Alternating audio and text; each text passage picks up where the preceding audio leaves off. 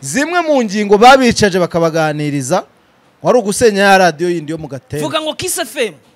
utaranyibagiza gato yego kibazo ubushaka kugira ngo wajya kayange usigo nsomera amagambo ndarengana dega niga neza nubwo nicari mu bintu byambirije kugira ngo ikore abantu bataramenya neza nuko ishe kugira ngo irwane ishyaka cyangwa se irwanye yitwa KissFM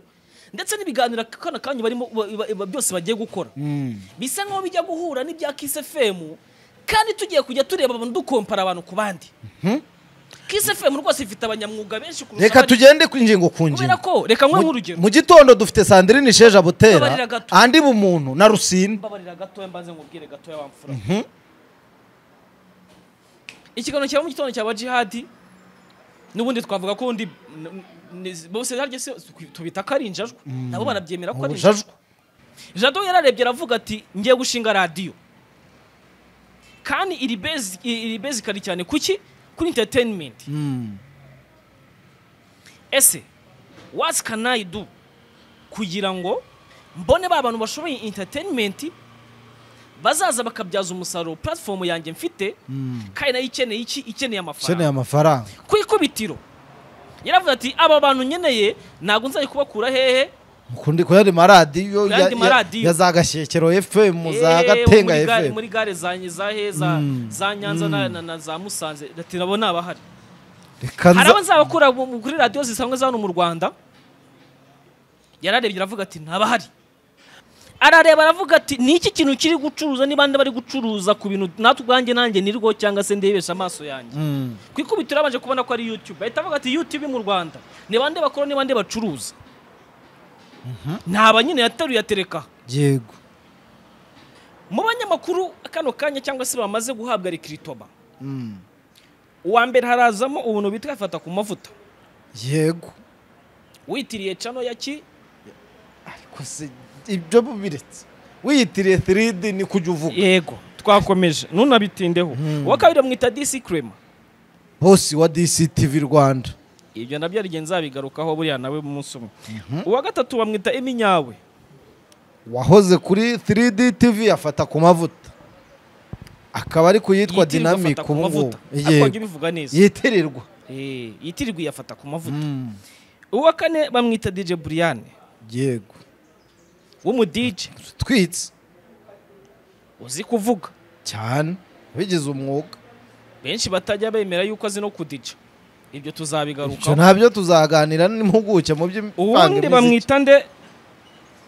Djihad twamuvuze ariko akantu tutari tuvuze ni DC Crema wagarutse iwabo aho yahoze baburetse nyine ibyo ndaza gukomeza kujya ngarukaho undi ni uwo bita Djihad yego nawe rwose w'umuhanga kuri Dynamic wahoze kuri 3D yitirirwa afata ku mavuta yego undi bamwita Punditi ushaka kumenya n'ukuntu bazahembwa by'imishahara subwo nabyo kuyu munyeshuri nakazamo yego bafite amakuru ariko mbere yuko se tujya kumenya uko bazahembwa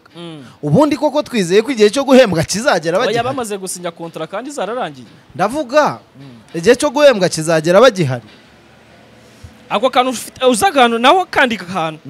ukandike nako ndakandika kugira nkashyuha kunzinya bikaza ku kibazo uburetse ndetse kuncyuha cyane kamvira ikintu kigiye kuzatungura abantu nukumva kuri mikoro mu gitondo ukumva abantu bose byandi yajya avanga abantu baravuga ngo rajwigira ono ukajya kumva Djihad ngo ukumva ari kuvuga nk'umugore ono ukumva na Brianne kuvuga nk'umugore we urumva ukumva n'iminyane kuvuga nk'umugore abantu bakwese iki kiganiro cy'abagore noneho tubimenye honestly niko bimeze kandi bamwe badatinya no kubita abanyamatiku umwe muri bo nibavuga ati ngembeshe ko no kugira ngo ngiye nkora amatiku undi akavuga ati ngiye rero ngiye ngomba gukubitira ikinyoma ku mbuga ngari cyangwa se ku mbuga ikubuye ariko akaba yanyuzamo agahengekamo n'ikinyoma urumva ko bose n'abantu biyemeje guhatana aka kanya rero bagiye guhatanira hehe mu Isibo radari harimo icyumba gishobora kuba gifite metero zingahe kuri zingahe ariko ukuntu uri kubivuga rero urabivuga nk'aho aba bantu nibagerayo batazumvikana babonetse wumve gato nawo ntago ndaje kubera iki wumva twatangira kubazana mu mitsi shyiramo speed gavana ho gato mbabarira mu bintu Jado bamwita Jado Kabanda mu bintu agomba kwitaho bya mbere harimo ngo kuba azagomba gushakisha ababonsa babiri bahora muri studio bagomba kuba bari muri studio umwe akabahagaze kurifata ku mavuta undi akabahagaze kwitwa DC Cremo mbivuze nicaye aho ku buryo ikiganiro twajya twumva hari aho bigeze kikayoborwa na punditi gusa kugera uzubwo umwe ashaka kuba yamanura mikrofone y'undi undi agatanya kumva abandi batamwumva ejo akavuga ati ni gute usigaho uvuga ne tukumve kandi uri kumwe n'umuntu ugomba kugira ngo akumanurireho mikrofone kizaba ikibazo aho wandikire mazazamuka nazamuka wone nafata ku mavuta afata amavuta mbwa ati tonde tigiye uranze tonde nge nkubitira iki ikinyoma kumbuga ikubu ubwo icyo kinyoma razagikubita uwo mubano dukuye kuri YouTube ni utujyanye tukomezanyije yego ku radio niba Djihad naye mu mubano utameze neza bivuze ngo no kuri radio barawukomezanya kandi eminyaka ari uzayobora iki ikiganiro we ntabwo yayimanura tuza nyine ngusobanurire gato ikintu kigiye kubaho hari ikiganiro uzajya bakora nk'umuntu niyumva bamuvuzemo Isibo hano ikorera turahazi kurya umuntu ahita afata akamoto yirukanga abaparitse ari hanze usohokamo akurya ingumi niko bintu bizagenda ubwo rero ribu ratera agatebe Rwandex reba nka Mike Bobo niba muvugaho none yicaye wa mu nyakame yego ariko Mike Mo aracyabaho abita musanga ku Isibo usohoka bagukubita ibuye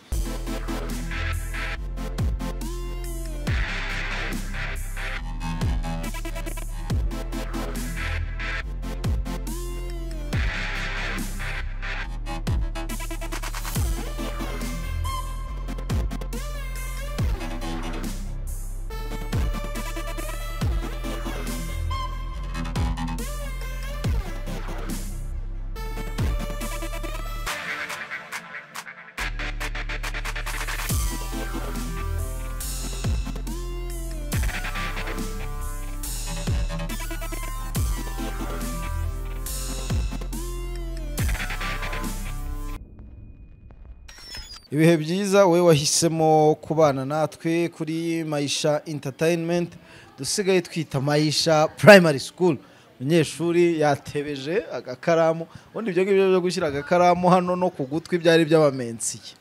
oya kano gakaramu undi ariko umuntu akitwaza kugira ngo ndiyo byose utaza kukibagirwa iyo wagashyize hano uko byagenda kose ntabwo apfa gucomokokamo uko byagenda kose hari abo nabonye bakisaka bakakabura kubera kutabimenyera nyine ubwo bashaka kuba barize nabi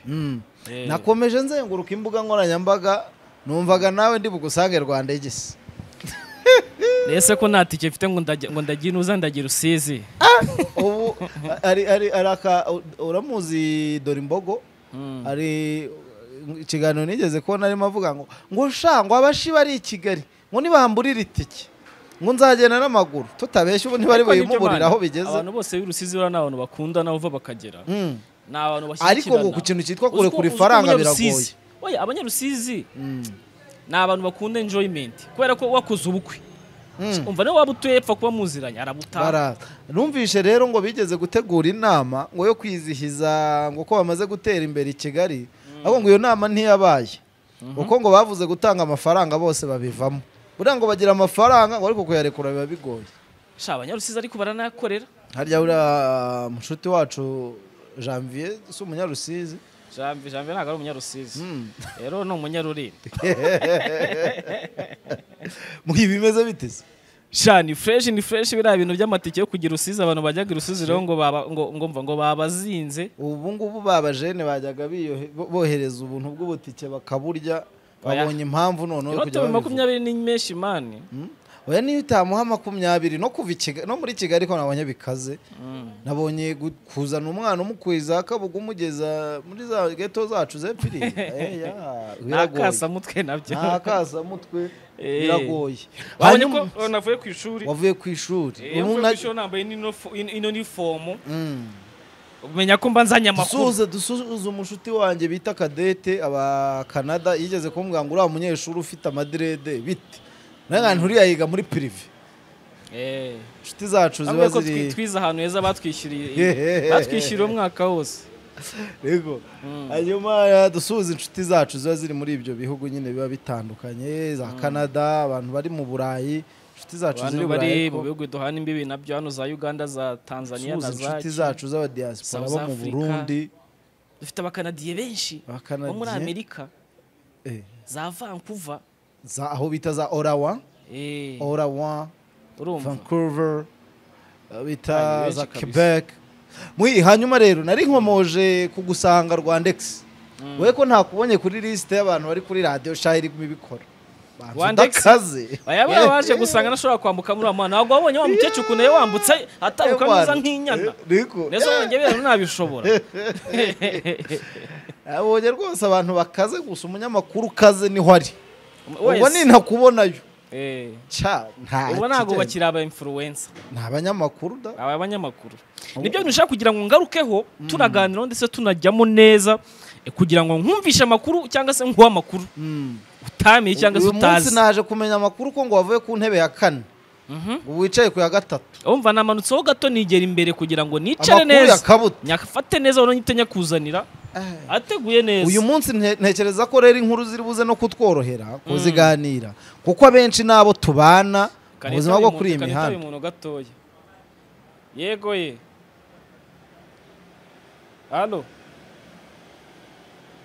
Allo ye ntabwo turi kumvikana neza yego navuga nti biraza kutworohera kubera ko abenshi ni n'abantu tubana kuri iyi mihanda kandi inkuru zabo zitihishira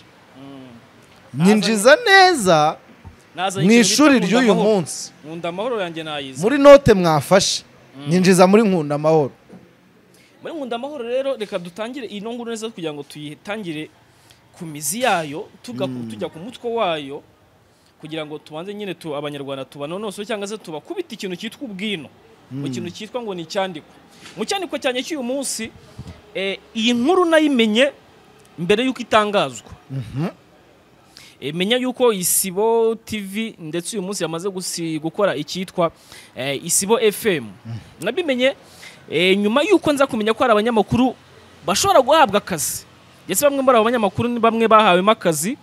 ariko ndavuga ati inkuru reka nkomeze nge nyegeranya ahubwo nzayivuga no namaze kuyivimuza cyangwa se inkuru nzayivuga mu gihe nzaba maze kubona amakuru yose nyenerwa aka kanya rero televiziyo cyangwa se radio niyo abantu bari bategereje navuga ko yatangiye gukora yatangiye gukora rwose mu banyamakuru kano kanya nakwita ko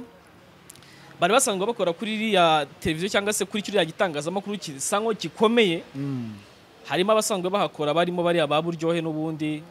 ba Bianca ntabwo yarakira oya nuza DJ Tricky Muyango bamuzanye Muyango se sarimo aracyahari ariko ku Isibo ndavuga kuri radio Muyango ntago barazamuzana kuri radio ntago baramuza yego ubwo rero abo nibo banyamakuru basa nkaho bari bamenyereye kuri muri iriya company cyangwa se kuri iriya televiziyo barimo nka babiri bafashe bazanye kuri radio bisanga abandi banyamakuru bavanwe kuri YouTube bavuye kuri YouTube nicyo cyantunguye nibyo nshaka kugira ngo tuze kuganiraho neza ubwo aho nita nifashishije ikayi yanjye twinjiza muri nkunda amahoro tubibutse ko ibi biba ari ibitekerezo byacu bitaje gusenya iby'abandi ariko kandi ushobora kuduha ibitekerezo unyuze muri comment section cyangwa kuri nimero zipininze kuri YouTube channel yacu mu banyamakuru kano kanya cyangwa se bamaze guhabwa recruitment uwa mbere harazamo ubuntu bitwa afata ku mavuta yego witiriye channel yaki ariko se ibyo bubiretse wiyitiriye 3D ni kujya uvuga yego twakomeje nunabitindeho wakabira mwita DC Crema boss wa DC TV Rwanda ibyo nabyo rigenza bigarukaho buriya nawe mu munsi umwe uwa gatatu bamwita Eminyawe wahoze kuri 3D TV afata ku mavuta akaba ari kuyitwa Dynamic ubungu yitirirwa yitirirwa yafata ku mavuta uwa kane bamwita DJ Brianne yego umu DJ twitse uzi kuvuga cyane bigize umwuga benshi batajya bemera yuko azi no kudija ibyo tuzabigaruka cyo ntabyo tuzaganira n'impuguke mu by'imvange ubundi bamwita nde Djihad twamuvuze ariko akantu tutari tuvuze ni DC Crema wagarutse iwabo aho yahoze maburetse nyine ibyo ndaza gukomeza kujya ngarukaho undi ni uwo bita Djihad. Yego nawe rwose w'umuhanga kuri dynamique wahoze kuri 3D yitirirwa afata ku mavuta. Yego undi bamwita Pundit nawe wahahoze. Nawe yarahahoze aza kuhava ajya ku Nyarwanda ubu ari ku gihe. Ibyo byose birasobanutse. Abo sibo mwita Pundit Mbarubukeye Peacemaker Mbarubukeye Etienne bagiye gukora iki? Baje mu biganiro radio ze hari ubwo icuruza. Baje mu biganiro ibiganiro kano kanya bigiye gukorerwa hano cyangwa se kuri radio ni ibiganiro bigera muri 5. Yego harimo icya mu gitondo wari wibagiwe umuntu bita Faustinho baburetse nayo ndaza umwe mu banyamakuru bavugwa nk'imfube imfubu ujye uzumva. Ariko uriya n'umunyamakuru mwiza wa siporo dufite mu Rwanda. Oya da ndakurahiye ndakurahiye yewe nabishidikanya yitwa ngo simbishidikanyaho. Reka njye mbishidikanyaho rero. Ubwo rero ibyo bintu uzashaka kuryo byenza ariko ngiye bitewe n'uburyo muzi cyangwa se uburyo asesenguramo ibintu nyine by'umupira. Arawuzi cyane kabisa. Yego reka twigendere. Bari abahungu rero bagiye kuri cyangwa se bari abakobwa. Yego naje gusanga hari ikiganiro cya mu gitondo. Hari ikiganiro cya mu gitondo kizahuza witwa Djihad na DJ Brianne ndetse na Eminyawe. Kizakurirwa n'ikiganiro cya siporo cy'uyu simbigarukaho cy'uwitwa Faustino. Azaba avuga ku bijyanye n'umupira. Ikiganiro kizakibaho saa 5. Kizakwikirwa n'ikiganiro cya nyuma ya saa 6 kizajya kiba gikorwa n'umuntu bita Gentil Gedewo ndetse n'uwitwa Babu Rwanda. Abantu ntago bari babimenye ibyo ntago biratangazwa ibyo nakaguru mba breakinzemo ako ngako nako umunyeshuri wicara imbere. Ako nako mba breakinzemo abantu bataba bazi neza. Nyuma yaho azakurira ikiganiro kizajya gitangira ku isa ya saa 10 kizagihurije abantu bagera muri 3 aribo DC Kurema nafata ku mavuta n'uwitwa Pundit. Nyuma y'icyo kiganiro hazajya kurikira ikiganiro kijyanye n'imyidagaduro cyangwa se cy'umuziki cyo kwicezereza cya buryohe na Bianca na DJ Trick. Yego bahoze banakorana. Ubwo namaze gusobanura yuko Eminyawe azazakorana na bari abantu namaze kuvuga haruguru. Ese wa mukire wundi we ntabwo kuri radio azaba hari umwe ujugumira. Oya urujugumira we mureke ndaza kumugarukaho nawe mu buryo bwe. Shaka hano kandika ko kantu uza kubimbaza. Za kuza kumumbaza. Ubwo ikiri kindi ushaka kumenya n'ukuntu bazahembwa by'imishahara subwo nabyo kuyu munyeshuri nakazamo.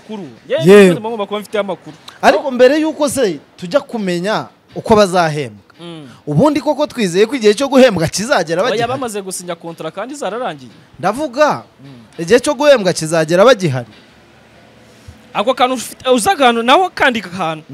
Ukandike. Nako ndakandika kugira nkashyuha kunzinyo bikaza ku kibazo. Uburetse. Ndetse kuncyuhana. Uko bazahembwa. Aka kanya uko bose bahawe rekritoma kujya hariya. Basinye contract. Kontra naga ari amafaranga menshi. Ayo umushahara cyangwa ya rekritoma. Oya kuba guhabwa akazi nago kuko bose bafite aho basangwa bakora ntago bagiye kuva aho bakorera. Haraho nakazi kandi kagiye kwiyongera kuko basangwa bakora ariko katazabangamira akazi bahoranye bahawe muri rekritoma. Ivango naga rekritoma ubwo ni nka gahimbaza musiki ibyo bagiye kuba bakora kandi nabwo bazenze ko bigomba kwinjiza cyangwa se bigomba kugira icyo bitanga. Yego nago ndaza kujya mvuga amafaranga yose uko bayamuhaye ubwo ndajya mbahereza hagati na hagati kugira ngo naza kuvuga umushahara w'umuntu bagiye bakurikiza amazina y'abantu cyangwa se imikorere yabo. Mbese ubwo icyo ugiye gutanga Eminyawe yahembwa se urumva Eminyawe yahembwa nka DJ Brianne ntabwo byashoboka. Ako Eminyawe ni umunyamakuru mwiza nawe turamugarukaho. Urumva Djihad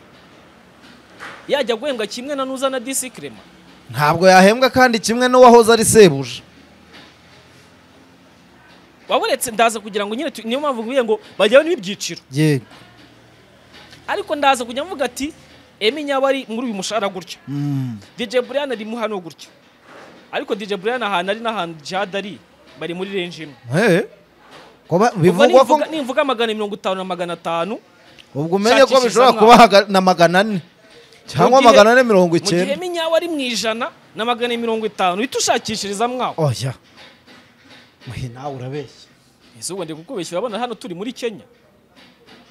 none se ubutangiye kumfatirana kuko kwa kane kwegereje kandi ariyo tariki yo kubeshya wowe tuzi niba mvuze ngo fata ku mavuta na DC kurema na punditi fatira hagati ya 200 na 500 ufatire mwaho nuharenga ubwo ushaka gusaba amafaranga yariyongereye kubera ko bamaze gusinya amezi arenze 2 amafaranga asanga wenda umuntu arashaka kuba wenda afashemo wenda nk'ibyo bihumbi wenda nka 5 wenda by'idolari cyangwa se afashemo nk'ubu 8 mu gihe haraba numvaga batangiye kwitaka mu matitire ngo bahayemo miliyoni 10 oya byari kritomase cyangwa y'umushahara bababeshya niba bashuke ese ayo mafaranga nayari kritoma bahawe yo kwitegura akazi cyangwa ni imishahara bazajya baki bana yahawe mbere abenshi bashaka kuba bamaze no kuyarya barayamaze oya ntukuri ntago nkubeshya kwa amafaranga ni na amafaranga make ashaka kuba maze hafi nk'amezi 3 bayacenyereyeho kabisa ariko uzi ko ariyo mpamvu umwe muri abo bavandimwe yigeze kumamagara ambwira ngo arashaka ko mwigishwa uburyo yaba moderator kuri radio isi amabuto z'uroti uzamura niyo umanura niyo mpamvu rero ndaza kugaragara ko ku bantu nka 3 cyangwa nka 2 nkubwira ndabyita nkuhereza nuza professionalism zabo ubunyamwuga bwabo nkabuhuza na radio kwikora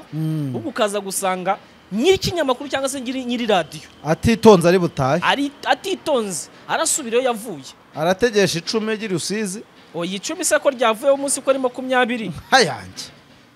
yego reka twinjire noneho nari mfite utubazo hari akabazo bambwiye ati bukabitse sinzi niba hari akandi washaka kuvuga mbere yuko nkakubaza naka ushaka kumbaza aba banyamakuru abenshi muri bo umwuka warusanzwe utameze neza none bagiye guhurira mu biganiro turahera kuwitwa Emi Nyabari ubwo turahera mu kiganiro cyitwa Isibo Morning Show reka mbaze ngutangirire bose bitewe n'akazi uyu munsi bafite kose ni ibintu biyesanzwe bizo Emi Nyabari umunyamakuru kuri Dynamic yego tutitaye ku bindi byo ku Rwanda bizi ngenge hari yema shaka gushyuha ntushyuhe buretse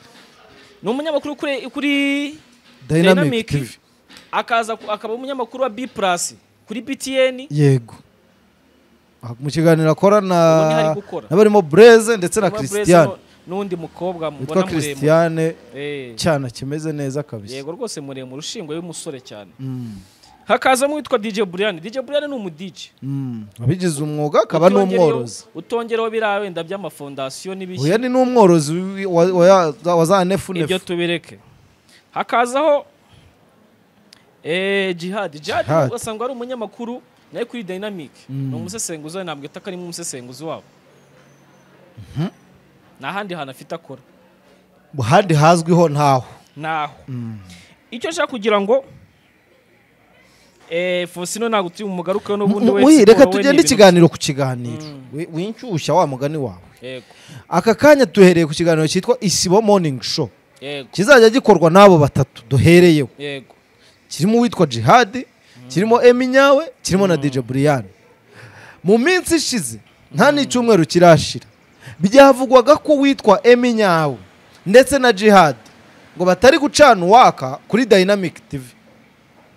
aho hantu harandaza kugira nkashyuha niyo mpamvu ndi kwirinda kugira ngo ituhangeza narahagera mu ikaye yanjye kwa mba nafite uryo mba nabipanze neza kugira ngo bikurikiranye naza kwibagirwa akantu ko kandi ikiganiro cyo cyane mugoroba cyo twacyavamidi cyo cyitwa Isibo Radar cyo kizagikorwa n'abandi twavuza uru Discremana afata ku mavuta na Punditi Punditi we nta kintu turaza kumuvugaho Discremana yo twamaze kubona ko afite channel ye akoraho ariko nabo batameranye neza abo bombi aba bakire babiri yabo umukire witirirwa cyitwa 3D n'uwitirirwa DCTV Rwanda uribuka ko mu minsi ishize nyuma yaho umubano wa Bruce Melody na The Ben urushijeho kujya hanze n'impaka zikaba nyinshi aba bagabo batangiye gushwana uwitwa fata ku mavuta akaba ku ruhande rw'uwitwa Bruce Melody hanyuma uwitwa Disi Clement akajya ku ruhande rushinzwe kumena uwitwa Bruce Melody ubwo bivuze ngo yari ku ruhande rushyigikiye The Ben ndetse n'u Burundi uza kubyibuka inkuru y'u Burundi Disi Clement niwe wabaye wa mbere mu kuvuga ko fata ku mavuta ari we washakaga kwica igitaramo cya The Ben abo bantu kuza kubahuriza muri studio rero aho nahuze kuhibuka ako kantu nyine ndi kumva kuvuga ngo kabike mbabarira utaza gutuma tuhagana wasanga ngenda turitse kuri rizo baragusohora mu ishuri no mbabarire pe Disi Clement tumuzi gute ngo tugiye gutangira noneho yanuza yawe Disi Clement adekara avuga ko ari umwana wavuye igitwe umwana w'igitwe mu badive wavuye igitwe adafite epfo na ruguru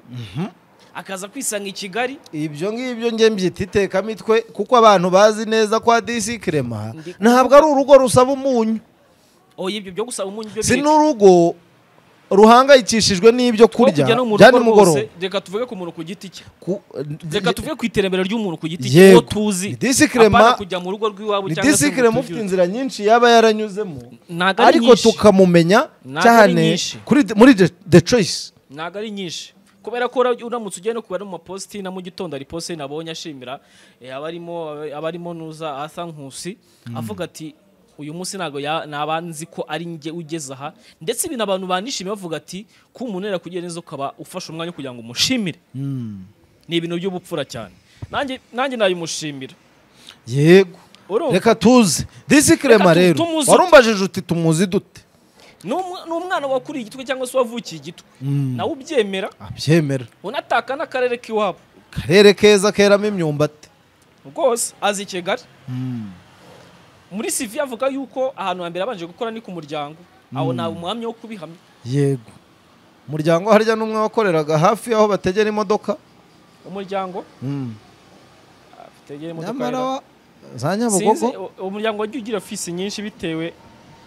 n'ihindagurika cyangwa se mu boss nanjye no mu boss wanjye kandi nkunda cyane nubaha ndamukunda cyane bamwita kuzwa umuremyi Joseph nanjye yabayeho boss wanjye n'uyu munsi yaba boss wanjye iriho yakoze nyuma za kuhava yerekeza yakoranye na Sabe iminsi mike aza kuva kwa Sabe aza kugera ari cano bakoranagaho nyuma za kuhava akubita mu iboro nuza by'Isibo kuri cano aza kuyivaho ariko yarafite cano nawe ya mbere ya DCTV yego niba yarahuye n'akayi kabazo ajya gukora ku Isibo iyo cano byabaye ngombwa yuko bivugwa ko ngo witwa Philipita yamubwiye ko batakorana nawe afite cano ye arayigurisha yego duhamya uko bihamye ibyo nta muntu njya kugira ute njya kugira ngo byageze bite aba yinjiye mu cyitwa The Choice yije The Choice amaze kurisha iyo cano kwa ko Philipita yamubwiye ati nyamureka ntago wajya gukora kuri cano nese ubwo nizeye neza ko amakuru uzajyuzana uzazabanza yacisha iwawe nawe nanjye ukayamanya yamaze kubibishishwa umuranzi yahise agurisha cano ahita mu murongo wo gukora mu Isibo Isibo yikozeho 2 3 4 5 ibintu byarakunze ibintu bitangira kudindara sinzi uko byagenze yego aza gufata umwanzuro wo kuhava amakuru rero reka nkunganire amakuru nkesha bamwe mu bantu bahoze hariya babaye hariya muri The Choice bazi neza imihumekere ya The Choice yego bivugwa ko ngo uyu Disi Clement yaje gutekereza ko urwego rwe rwazamutse agatangira kurenga ku byo yavuganaga na DJ Philipita wari sebuja yewe hakaba n'ibihuha ntafitiye gihamya bivugwa ko ngo yashatse gutereta umukobwa wakundanaga na Philipita wari ufite se ukodesha amamodoka nimwibuka bakurikira neza muze kwibuka igihe Disi Clement yari kuri The Choice hari company icuruza ikanakodesha amamodoka bamamarizaga ibyo nawe nshaka njye kubivuga ko nibyo ibyo ni wowe bivuze binyujijemo twikomereze kuko ngewe nzi Disi Clement ava kuri niho twari tugeze ava kuri The Choice umubano utameze neza yagiye gushinga channel ye ndetse umuntu wiyemeje kuba yashinga channel akayihera mu mizi byongereho yego niwe muntu watangiye channel tuyireba uyu munsi maze kugira hafi 200 igiye kuyuzuza 80 tubireba umva ko ni ishyaka ni byamuteye isoni ryo kuba ngo yenda ngo yakugura channel ngo isanga ikora ngo yubake ngo agirute yego arayifonda uyu munsi channel iri kuri standard nziza kandi ni channel yagiye izamuka bose subscribe wese uwagiye amubonaho tuzaho yagiye ava yavaga mu ngufu ze n'ubundi sarahandi yakoreye ziraza mu operation menshi yega bifingana nuno bagiye gukorana mu kiganiro cye yego ndaza kubajya mbagarukaho cyane mu kiganiro bagiye gukora kizakitwa ngo Isibo radar yego fata ku mavuta tumuzi gute fata ku mavuta n'umuciri fasha gato utaza gutuma nge ni umunyamakuru ufite ahantu henshi hatandukanye yaciye ariko sinshaka kurwo rugendo turugeramo reka ko kugera iyo hepfo tugarukire kuri flash yego yirukanwa yego abantu niba babyibuka yirukaniwe amafaranga 300,000 yego bivugwa ko ngo yari yarahawe n'umubyeyi w'umwe mu banyamakuru bakiri no kuri flash yamuhayemo kagiti kugira ngo amuhere umwana stage yego cyo gihe ababyibuka fata ku mavuta yari HOD uri umuyobozi wa departement y'imyidagaduro yego yirukanwa kagugu muri flash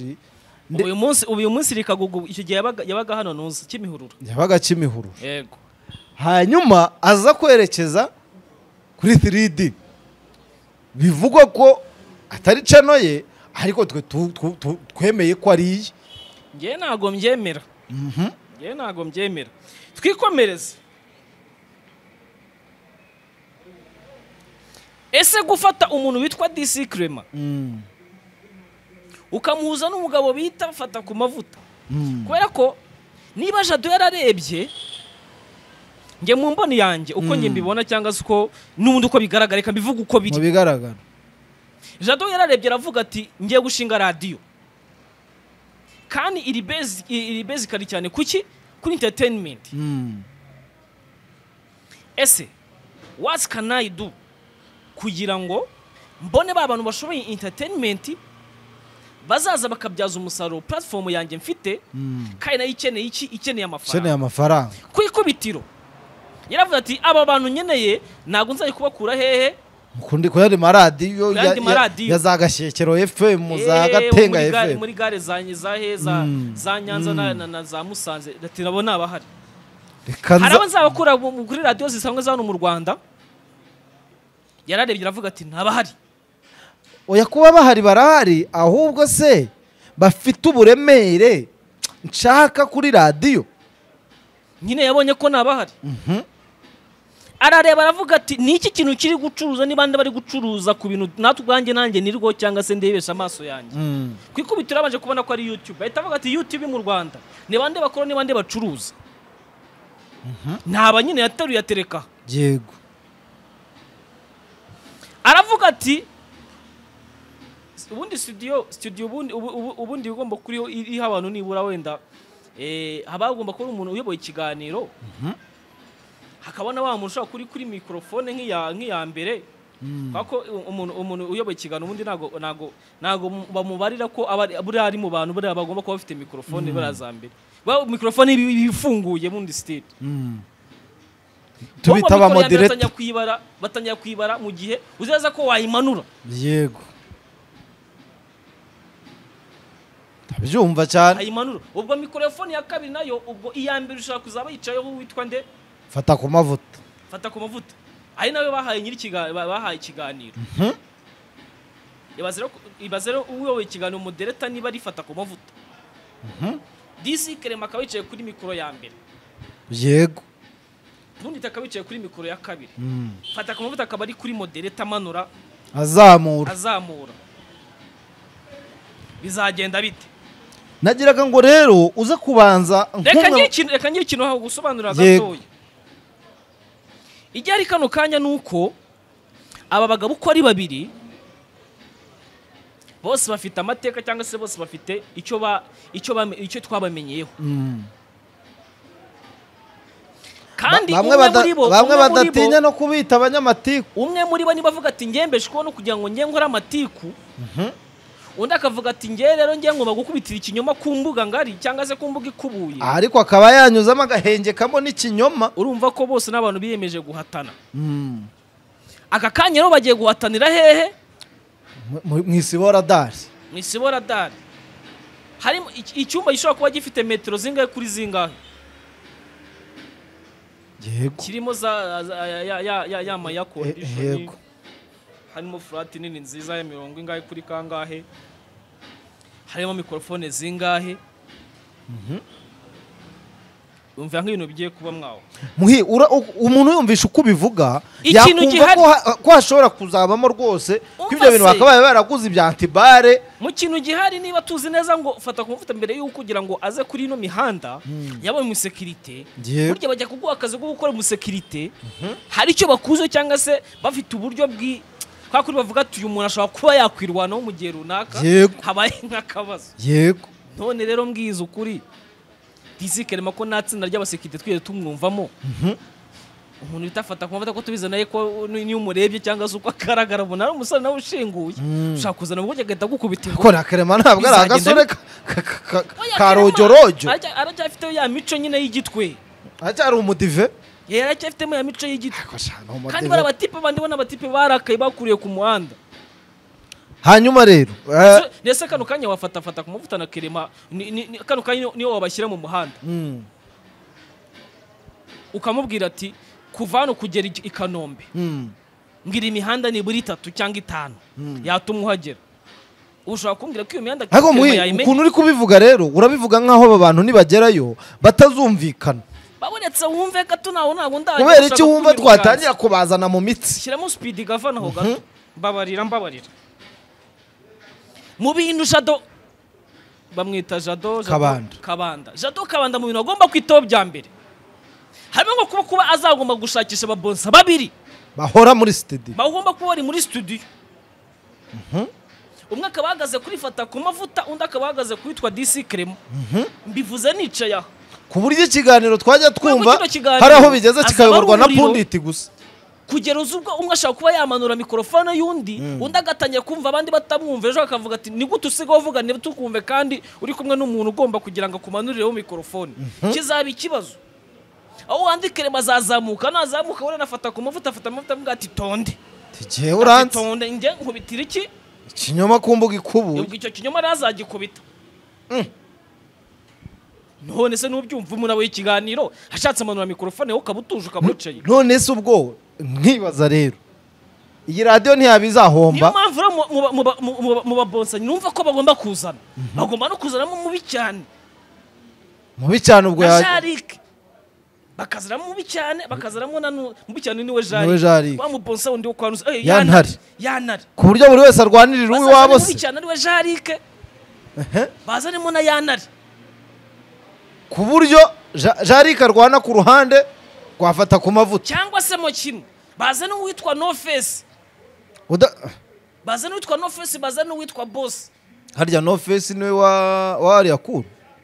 Oya wari yakuru bamwita James mwiza cyane nabonye baranamuguriye akamodoka sha. Tugendeye ku mazina bazazane mubi cyane, bazana mwiza cyane. Abo bose se oya mwiza cyane ari ndari yakuru mubi cyane kandi ari yakuru akaba inshuti ya The Ben. Urumva ko none ibintu bigiye gukomera. Ese ibi bintu byo noneho ese nk'umwe mu banyeshuri bakurikirana amasomo neza, waba wigeze umenya amakuru yuko byibuze umubano waba bombi hari akantu kari gukorwa kugira ngo usubire ku murongo? Wongeye usubiremo ikibazo cyawe neza. Nabazaga inti waba ufite amakuru yuko umubano wa DC Crema ndetse na fata ku mavuta hari icyaba kiri gukorwa ngo usubire ku murongo? Nta kiri gukorwa nacyo, nese bahuriye he usibye kuzabahurira muri studio. Ahubwo nge ndi kwibaza ngo Jado niba arane kugeza umushinga neza akawutekerezaho, bazajya bahuriye kugira ngo bategure niba ifate ku mavuta azajya tegura ikiganiro cyangwa se ari moderator w'ikiganiro, bazajya bahuriye kugira ngo banze baganire ku bintu kuganira utuntu tw'udupwe runaka muraza kujya mwitsaho kugira ngo mwe muri kumwe. Urumva mwe mubanza mugane mukora ikiganiro nkuko nanjye mbaza gucara ngategura, abantu bazajya bagira ngo nge sine tazajya bagira ngo ntutegura muri nkunda amahoro yawe. Nyabuneka dore naka kaidore kagiye gushira baturebere mu ndebero turabire tugura kandi gakayi ariko butaha uzagure registre ntese urumva bitazava nyine mu maboko y'abantu bagomba kuzanya abanyarwanda murebe ukuntu uyu munyeshuri yasubira ku ishuri afite akaregistre rwose niyo mpamvu navuze ngo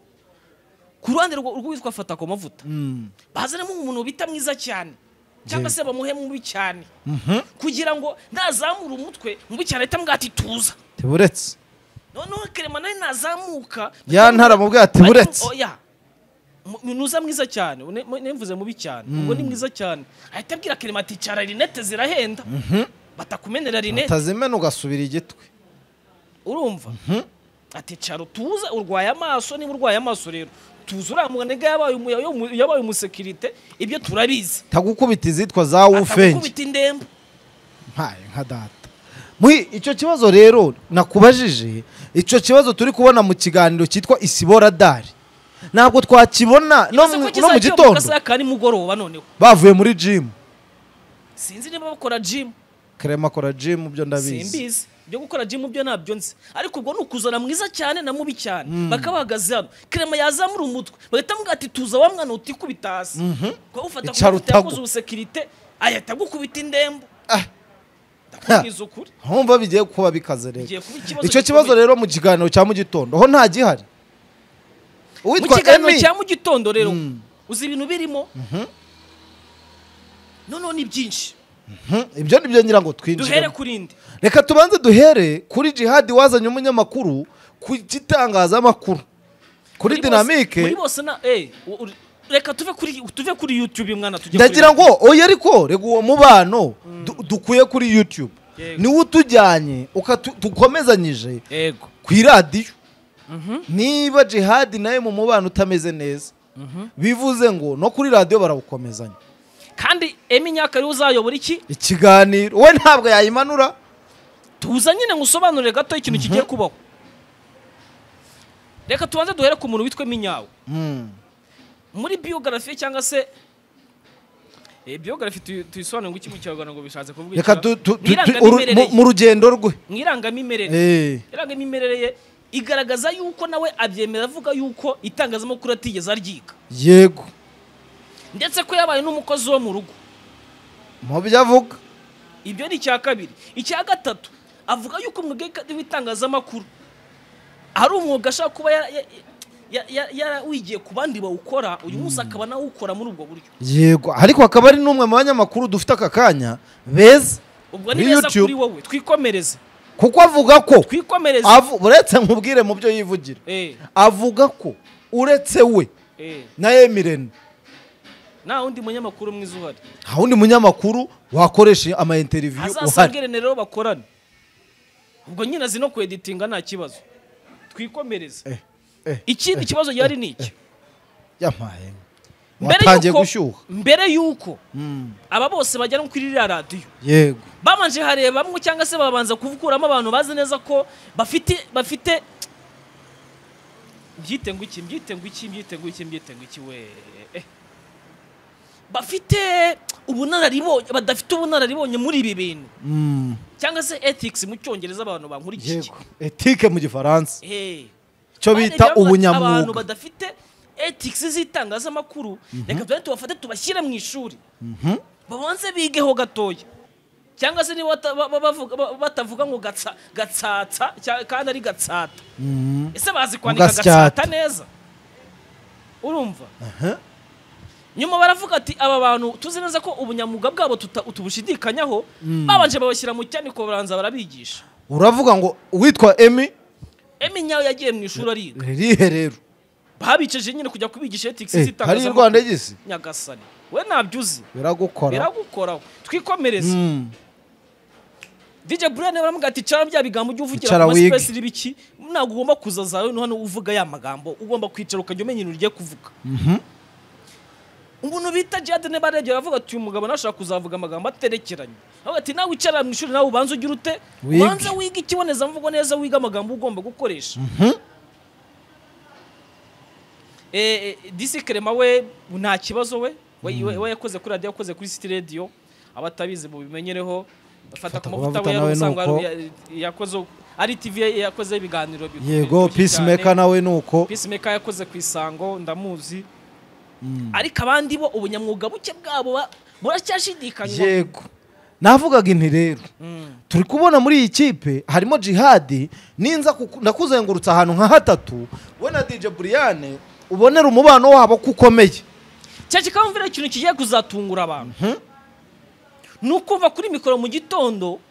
ukumva abantu bose byandi yajyaga avanga abantu baravuga ngo rajwigira wone ukajya kumva Djihad ngo ukumva ari kuvuga nk'umugore wone ukumva na Brianne kuvuga nk'umugore we urumva ukumva n'iminyane kuvuga nk'umugore abantu bose iki kiganiro cy'abagore noneho tubimenye honestly niko bimeze ukajya umva umuntu rajwigira nk'umugore kandi ari umuntu w'umugabo nagira ngo twiganirire ku mubano umubano wa DJ Brianne na Djihad aka kanya niba ari abantu twabonye baviriye indimwe uwitwa Yago Pondate icyo cyavuye mu nzira niba ari abantu baviriye indimwe Pastor Claude na Mutesi urumva ko umubano wabo umeze neza ariko aka kanya ntabwo tukiri kubona umuntu witwa Eminyawe na Djihad umubano uhagaze neza baraza azahuzwa n'amafaranga nyine se subyumva azahuzwa n'amafaranga nese niba baramaze guhabwa kiritoma kandi babwira ati intebe nizo ugomba kuzaburiza kuri no radio iki ni igikero ni ikihe ntabwo Eminyawe se yageza Djihad hariya nawe akamukubitira mu kwaha nk'ibyo yamukoreye bahabwa kiritoma bose baramugaye ku giti cye bahurira bavuga ati mugomba gukora ndavuga mugejejeyo ntiyamwitura ibyo yamukoreye kuri Dynamic undi umukorera ibyo Djihad bavuga ko yakoreye kuri Dynamic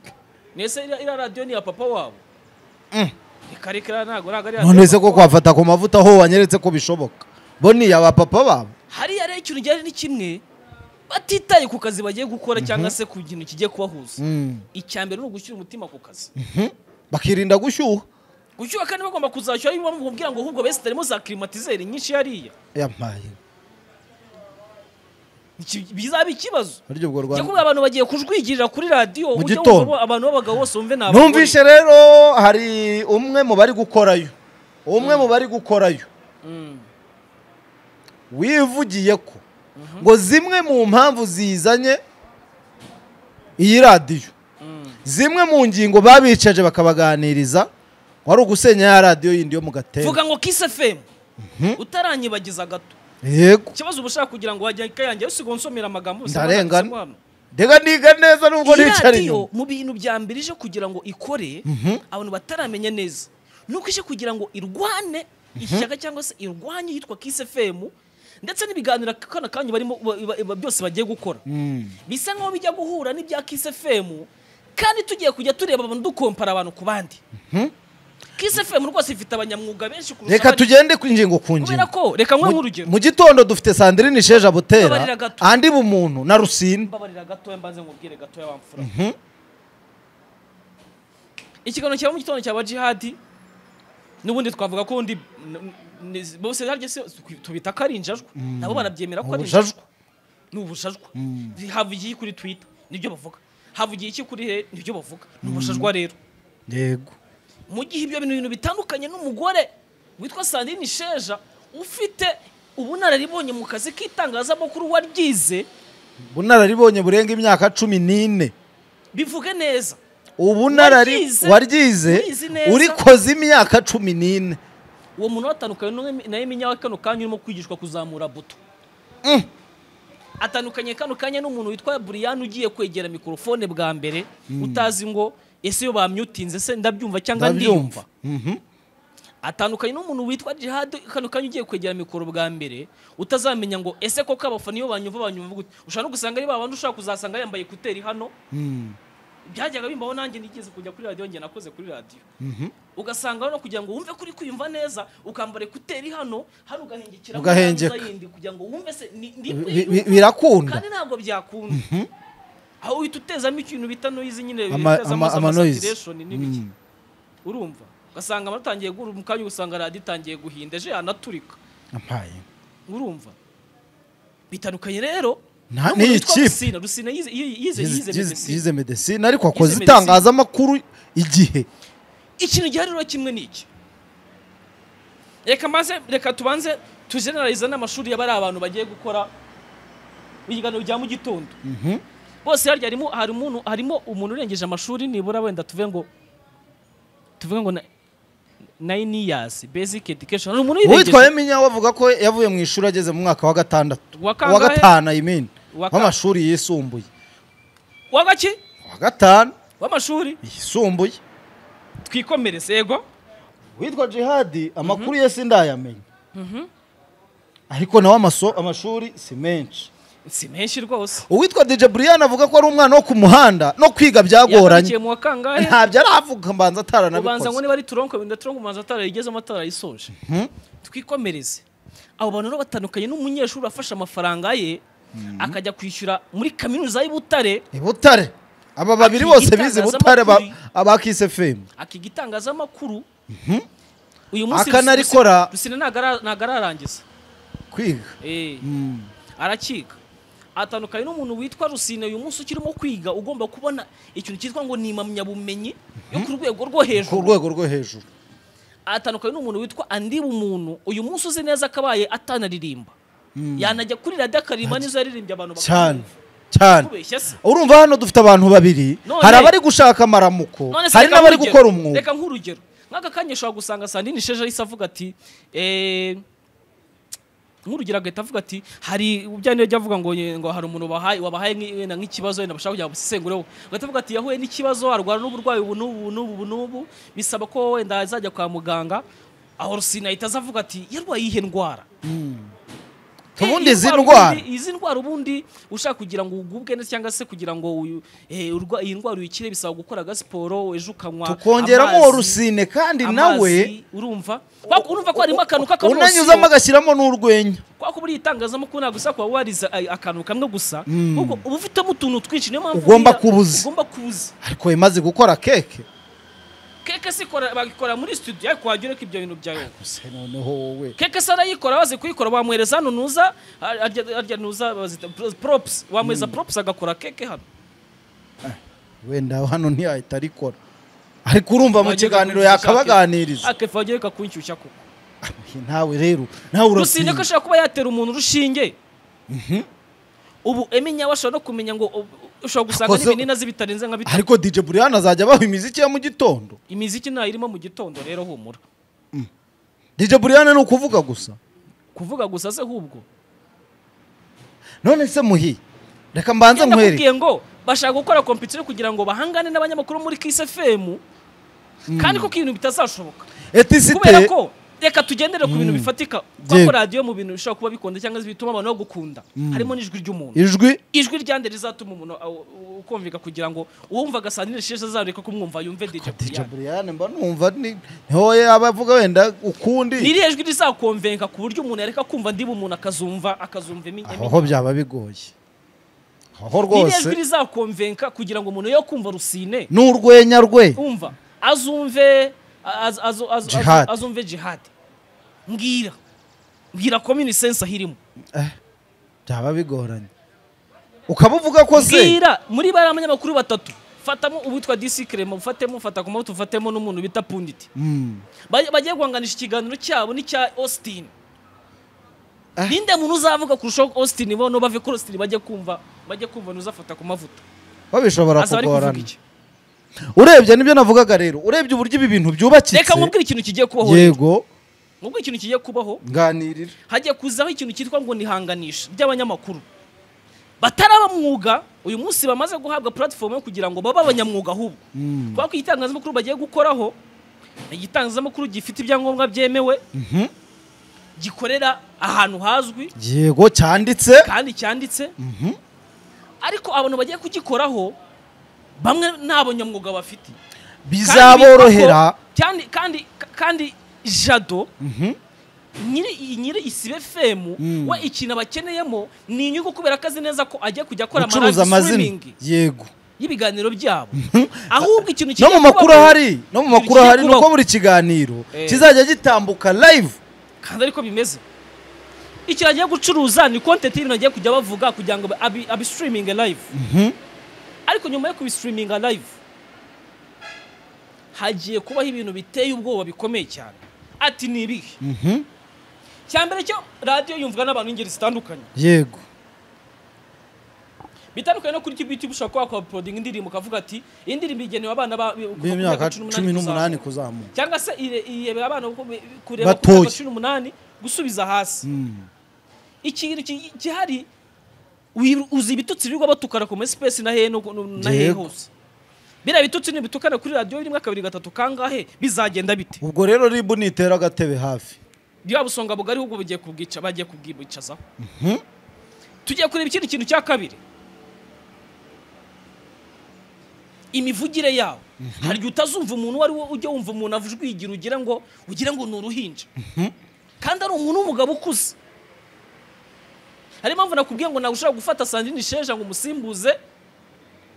Eminyawe cyangwa se Eminyawe cyangwa se gufata ndi umuntu umusimbuze nde Djihad na Emi Djihad hari ikiganiro uzajya bakora nk'umuntu niyumva bamuvuzemo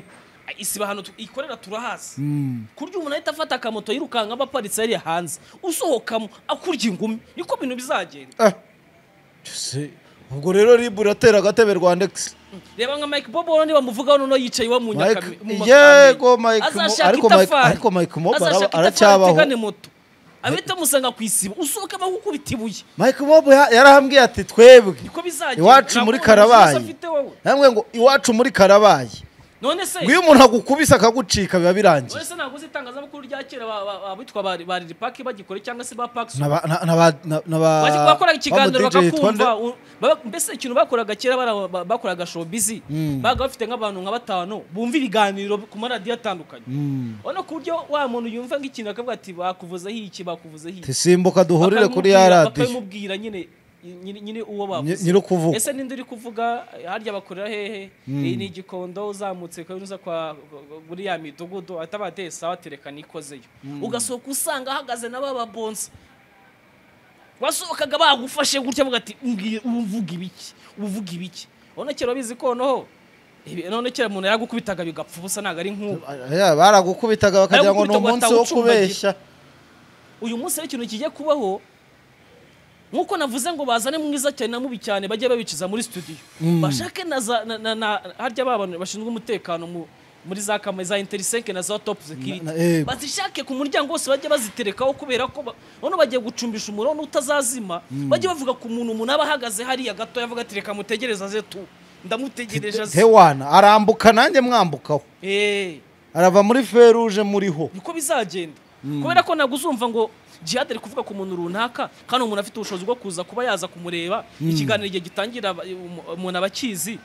igihe kirangira umuntu abakizi ahubwo ikintu kizaba bazashaka ibyumba noneho hari amwisi bose bayikodesha bashyiramo n'ibyumba bajye bavuga ati umuntu soza ikiganiro kugira ngo bitaza kuba ikibazo mwe muryamye mutegereze batahe bite birangira bazataje mu gitondo yego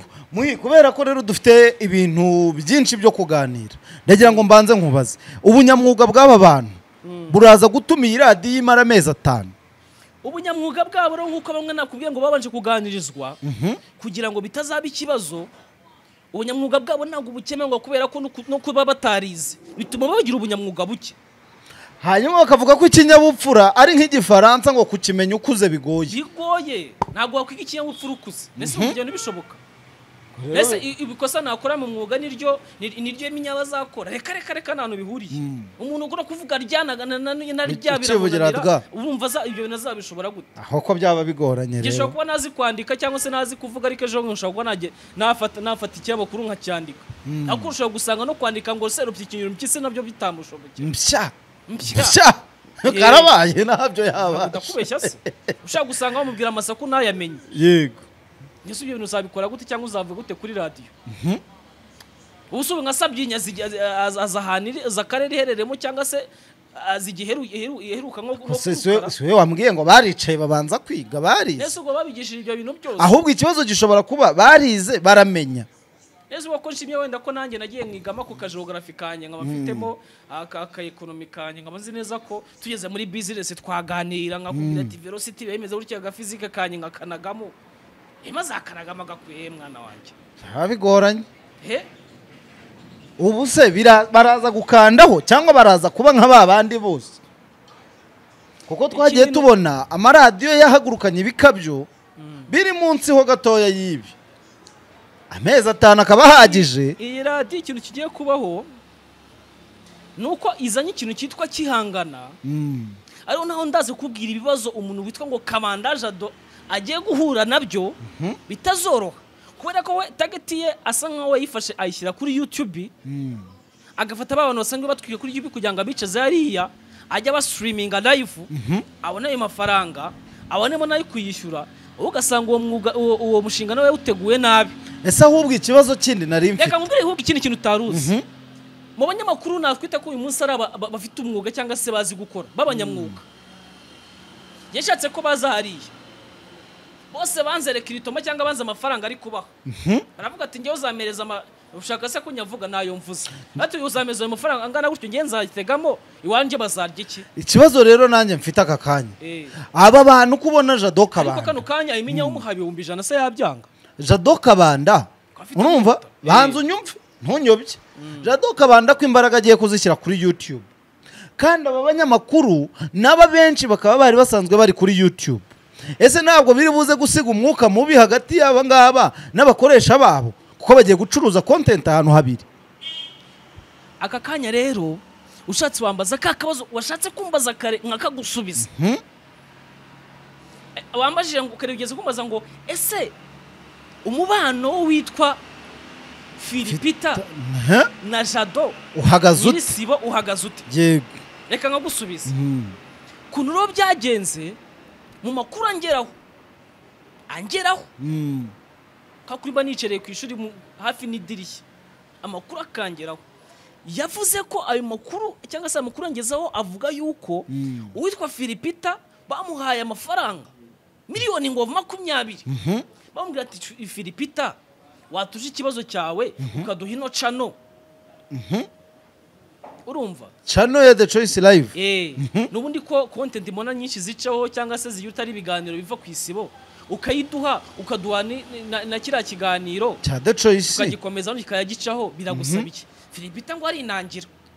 ni 20 ariko nawe yaraganiriye nabi oya nerese zibikuza ese si proposal izo ngizo ziko zibikuza azibikuza he yiwe azibikuza he hariya najyanye kubikuza cyane rwose azibikuza jewe dashboard iri acano nayirebyemo miliyoni 20 note za zingahe niba mwarajyanye kubikuza uye none ze genda kubwa ko narebye muri dashboard yabikuje mu maki Filipita no kugira ngo ubyumve numwe mu basore b'abanyamafaranga miliyoni 20 atari ikibazo ko tugurisha cano tuzi cano ko zihagaze ira cano wayigura ahubwo ayo mafaranga nine nico kibazo wayigura ngahe njye nikubwira amakuru yangezo cyangwa amakuru avugwa ariko uzi ko aka kanya Sabe bari kumuha miliyari y'iki y'amanyarwanda kugira ngo bagere bagura isimbi wayatanze ninde ni bid yahawe n'abagabo b'abafaransa inde bid ni ibyo bita ni request buying request yahawe n'abafaransa nese ukeka ko kano kanya keretse uguze isimbo kayigurana na nyirayo nese ukeka ko kano kanya Sabara avuze ati iyi cano yanjye yavuyeho avuga ati yavuyeho ngiye gufata indi 20 nyitangirireho ukeka ko ira yabibaye flop niko bigenda kuri YouTube yego hanyuma rero yanga nge babimbwiye hanyuma rero kuba tutabonye Filipita hano byaba bisobanuye ko Filipita na Isibo batagicana waka Filipita na Isibo ntabwo ibyo ntabwo birajya kumugaragara ko Filipita abantu benshi wenda bakeka yuko hari ibibazo yabifitanye naba ariko nta bibazo bihari kubera ko ikintu gihari Filipita impamvu wenda abantu wenda ashaka kuba kimubona na ku Isibo nuko cya kiganiro niki ni cya company yitwa Talent Factory cya kiganiro niki gicishwa no kuri cano ye ushobora no gusanga wenda n'aba publicité ndacamo nabyo byose ari byo kwa kiganiro niki ni content ye yego rero kano kanya niba wenda bararebye Isibo kavuga ati ndi gute ukorera mu biganiro byacu ukorera kuri platform yacu wajya gucuruza no kuri platform yawe byo inyungu hano twebwe yacu ni yihe uvuga ati se watuje tukagweza amafaranga ukadoheza niyo channel no natwe tukaba turimo kwifonda kora kanya Isibo ifite ibiganiro byawe byinshi bica no muri ku Isibo TV hagiye gukubitaho ikintu cyitwa Isibo Radio cyangwa se FM Isibo FM nayo ibiganiro byawe bifite abantu bizajya bica ubwo urumva ko aka kanya nubwo Filipita nari mu gahinda kaca no yenda itaragaruka wenda afite wenda uburyo wenda narimo kubikurikirana inziga neza ko ataryamye ariko ndakubwiye ngo competition igiye kuba hagati y'ikitwa Isibo FM ndetse n'ikintu cyitwa ngo ni KissFM bigiye kuba ikibazo. Yego muhi unyemerere uze kwibuka ahantu dusoreje uyu munsi. Nyemerere uze kuhibuka kuko niho tuzacumbukura. Dore ikindi kibazo ahubwo nashaka kugira ngo tuze gusorezaho. Twatanye nkubwira ngo ngiye kubwira igihombo cyo witwa Djihad ahantu gishingiye kuko njye mvuga ku byiza yakoze cyangwa se ahantu azungukira ariko nkagaragaza n'igihombo ashaka kuzagira. Igihombo cya mbere azagiraho ni iki? Nuko ushaka gusanga agiye kujya ahora mu manza z'abanyamakuru be kubera ubunyamwuga buke bwabo. Ikibazo cya kabiri, bariya bose arimo gukoresha kano kanya nta bantu bashobora kuba bagutengwa cyangwa se n'abantu bashobora kuba ejo bakwigarika kuko siwe wa mbere baba babikoze. Ibyo ni ibintu byabo birasanganywe kubera ko ntago wambwira uburyo Eminya n'umunyamakuru uhoraho kuri Dynamic. Reka tutitaye ku bindi bibazo. Yego. Djihad n'umunyamakuru uhoraho kuri Dynamic. Yego. Bisikirema nawe afite cyane hagare nawe n'umunyamakuru atifuza guhomba inshingano. Kuko ari nabivuze mu kiganiro yakoze ati ngiye singiye guta inshingano ino cano nayikoze nyikeneye cyangwa se nayikoze ishaka kugira ngo tujye tuganira ku bintu byari cyangwa se ibintu bimwe na bimwe. Ikibazo gihari ni kiragira kiti niba kuko umuntu ashaka kuzakurikirana kuva mu kwa mbere kugera ku wa gatanu gikara gitangira saa 12. Aho ndahita ndeba ku muntu witwa DJ Brianne amashaka akora menshi yakora sangahe nijoro arangira sangahe byibuze leta isigaye ifunga saa 8. Nibura wenda mu tubari wenda turi vibe cyangwa se tubari wenda tugeze muri weekend basiga bafunga saa 8. Mu minsi isangwa y'imibyizi bafunga saa 7. Ubwo niba wenda yagiye mu gukora ubwo no gutangira aba DJ kenshi wenda abanza bavubuka niko twe tubita. Bone batangira saa 5 saa 6. Banzo muvubuka agacuranga niba DJ Brianne aje atangira nka saa 5 agaryoshya vibe saa 8 kabarafunze. Kandi gufunga kwabo nago bivuga ko bavuye mu kabari. Ko batashye. Bashyiramo n'ikintu cyitwa ikiyeri. Nacyo cyongerewe. None nago uzambwira uburyo umuntu witwa DJ Brianne tuzi winywera ibyeri kuri rwa rwego nawe wisomera akantu kitwa ngo nagatama azabyuka saa 12 ugasanga ari aho hatishwe na hangover. Kandi hangover n'ikintu kitwa microphone ni ibintu bidahura. Umva uyisinziriraho yamera ngo wa munyamakuru sinzi waradimwe wigeze ava mu kabari avuga ati nuko mfite ikiganiro saa 10 ndajya kuryama iki. Hari n'undi munyamakuru ngo wamaze ngo yavuye mu kabara arataha agiye kuryama ngo atashye mu gitondo avuga ati nimugoroba mfite ikiganiro ngo abyuka nyuma y'iminsi 2. Uwo yaragiye ari ikingino kandi urabizi ko abari mu sound plafond ibiki no gukomanga ubwo byasaba guca umuryango. Undi yarakiza bavuga ati ubwo niba ari mu playlist nyine bwo nakundi. Urabizi ko hari abari machine imwe iriya master watt iriya machine ya mbere bakoresha hariya ariko akaba hari n'indi bashaka kuba yunganira mu gihe ndino ishaka kuyigiza ikibazo indi machine bashaka kuba kwifashisha. Ubwo rero bagiye gukoresha indi machine kugira ngo babe bashyiramo ibintu wenda aze gukangura. Hanyuma inyungu rero ya Jado Kabanda iraza kubi inyungu ya Jado Kabanda ubwo nuko wenda ashaka kuzabona ama publicité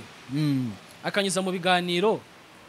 urumva. Ariko bizanagonga bitwa bafata ku mavuta uyu munsi bafite ama publicité menshi batazubahiriza kubera ko niba ama publicité akora agomba kumubwira ko akavura kabaye kenshi. Kabisa. Wari urimo mbwira rero nari ndimo nkubaza nti ibihombo Jado ashobora kuzagira. Yabanza avuga ko akavura kari kaguye twe tubanye akavura kari katwimuye ubwo niba numva hari aho tutagarutse muri wa mujyo amavuta bayatakaye namaze guca bugufi. Wanyagiwe wari wahashyushyura hoze. Nengiye kuvuga ngo igihombo kano kanya witwa Jado agiye guhura nacyo nukuzanamo abantu bitwa ko batari abanyamwuga. Bashaka kuzamuteza ibibazo akagerirwa mu buyobozi. Yego. No mu minagomba gukora cyangwa se mu minagomba kwita no kuzashaka umwava kuhoraho. Uburanira abo banyamakuru. Ubaburanira. Ako kubona uzi kibazo cyo kubonana umuntu utarize utazi ikintu cyitwa ethics itangazamakuru mbese uri kwitwarira umuntu ibintu uko wumva ko abishaka yavuga ibyo abonye byose kuri mikoro kandi radiyo yumvwa n'abaturage ushobora kubona n'umuturage wibereye hehe wibereye za Rusizi urimo kwihingira ibintu z'ibijumba cyane ko banafashe umwe mu mirongo imeze neza wanyuzeho iyitwaga KFM. ushobora gusanga wenda no radiyo wenda ushaka kuza wenda itangira kumvikana mu mujyi wa Kigali cyane yego kuko wenda umuntu yayumvira Rusizi ariko rego wayumva wese bishobora kumugiraho ingaruka. Ariko urumva ko niba Djihad azaza akatangira kuvuga bya bindi byavuga byaba pastor ndetse nta muntu umuzi y'Urusizi n'umuntu umuzi n'umushobora kuvuga rego izo ni na content zo kuri YouTube ntabwo ari za radio. Pastor Claude nta muntu uzi Pastor Claude utari mu mujyi wa cyangwa utareba YouTube. Ibaze rero nk'umuturage wihingira ibirayi wihingira ibijumbe pfiriya kumva umuntu ngo Pastor kiva ngo ubusambanyi biriya bintu bizamarira iki radio ibyo gucuruza kuri YouTube ni bya YouTube ahubwo nge nagafashira iriya content ubundi nkashinga niba ari podcasting yayo ahubwo podcast yagakoze nkabiyoboreraho ako ni akantu ngemba mugiremo ubwo Jado yicare yige kubera ko ajya kugeza abantu kuri FM yumvwa n'abantu barenze mu mujyi wa Kigali nibamo umujyi wa Kigali utuwemo na miliyoni hafi enye na zirengaho reka tubibare gutyo ibaze rero muri izo miliyoni enye zumva radio cyangwa se wenda tubare ko imwe wenda n'igice zizo zizumva wenda ibiganiro wenda bizaba birimo kunyura kuri iyo radio ibaze rero kumva arimo kuvuga iby'amatiku abera mu space n'ibiki kandi umuturage atazi space atari byo atazi ngo space ikorwa gute sibaho bande yumva ngo Godfather what is meaning of the Godfather aho ngaho naho byaba bigiye kugorana rero nta muntu umuzi nta muntu ushaka kumenya ushaka gusanga nawe ari umuntu w'inkandagira bitebura utarigeze wiga cyane rwose unumvishe n'uburyo atwaramo ibintu biragoranye ko benshi bavuga indimi twaje gusanga bazivuga ariko batazi kuzandika reka nguzi ushaka kumubwira andika ibaruwa isaba akazi akaba atashobora kuyandika cyane urumva cyane rwose abo bantu kugira ngo mufate umuzane mu kiganiro kwako nizo nkuru basha ku accessinga ese udije Brianne zavana agira usiza ajya gutera inkuru biragoye cyangwa se niba babonye inkuru runaka wenda bayinonosa cyangwa se bakora analize yayo bashaka ibimenyetso n'ibiki bazi bayivugaho ariko ikintu bazahora bavuga nyine ubwo bazajya bazana itiku bahite bavugaho muhinde rero aho ngaho warubaye nk'ukomoza usanga banyweye za nzoga zo mu tubari cyangwa se baraye mu tubari usanga ikiganiro cyatinze gutanga cyangwa se batangiye bavuga ngo nuzangwa yatinze kuza ngo yabona akabazo ngo gwiki bimwe byabaga bibaho kera ngo imvura iraguye ugasanga imvura yo mu kwa munani ukibaza mu Isibo yabuze radio kujya kumuzana yabuze imodoka yabuze sansi ahubwo kubera ko ari kurwana na hangover cyangwa se ushobora no kusanga wenda yanaraye yakoreye mu ntara kuza mu gitondo kandi ikiganiro kizakiba kuva ku wa mbere kujya ku cyumweru Jado rero ikintu gihari wite no kuri kontora haya abantu ejo batazazica akazi bakazikwikira akazi bitewe n'ikira akazi kabo bagiyemo kandi nawe uri umucuruzi uri umu businessman muhirera aba bakire rero bari basanzwe bafite aba banyamakuru kuri YouTube zabo bo ntabwo bari buze kubibonamo ikibazo kuba content nini bacuruzaga bashaka kuza bazicuriza hari kuba bagiye kuzicuruza n'ahandi nacyo ni ikibazo kwako nkanyishobora gusanga nanga operation nateguye ngomba kwicururiza hano wenda boss wanjye bashaka kumbwira ati wenda muhire hino bimeze gutya ahita avuga ati rero tuza wicara hano nshaka ko ibyo ukora byose ubikorera aho kugira ngo uzajye kubitanga runangiro binzanire hano ari benshi bagiye birukanwa muri ubwo buryo kubera ko yumva ko ikintu cya mbere agitanziriya kandi naho bamuheza amafaranga menshi urumva disclaimer umuboss ahita avuga ati ikintu gihe ni kimwe hitamo uturiza hano niba ari amafaranga ushaka njye ngweza aya mafaranga wo kuzongera kubona hariya no simbishaka nibyo navugaga rero ubu disclaimer niyo mpamvu umuntu bita Djihad utamona avuye kuri dynamic uyu munsi agiye kujya akorera hariya ku Isibo bivuga ngo agiye gucuriza ahantu habiri Isibo igiye kujya imuhemba na dynamic muhembe eminyawe nawe no eminyawe ubwo B+ iramuhemba dynamic muhembe n'Isibo muhembe ka B+ ko karagoye ariko reka tuganire akabari kazajya kamuhemba ya foundation nayo muhembe akubite kwa Saba muhembe akubite kwa Irena muhembe akubite no kuri zaki zama publicité yakora n'ibiki bamuhembe ubwo bizagenda bite ninde muntu uzaba urimo gukirira muri abo ibyo nibyo kwibaza ariko muhire tugana ku musozo yego iyi radio biraza gushoboka iyi radio ni uko nakubwiye ngo ko bagomba gushaka ababonsa bamwiza cyane bamubikene kuba bahagaze ariko bagomba guhagarara mu biganiro bibiri kiza mu gitondo buryo umuntu yajya azamura amajambo ngira ngo mu gitondo hazajyamo wa musore bita Christian ni nawe programs manager w'Isibo ajya kubita ku munwa gutya ati mbese hariya ikintu kizaba kiriho cyo ni kimwe Djihad atangira atangiye kuvuga amagambo menshi no kujwigira bahita bagabanya volume bagabanya ati tuza niko gahunda iteye muhireka nkushimire cyane urakoze cyane Kevin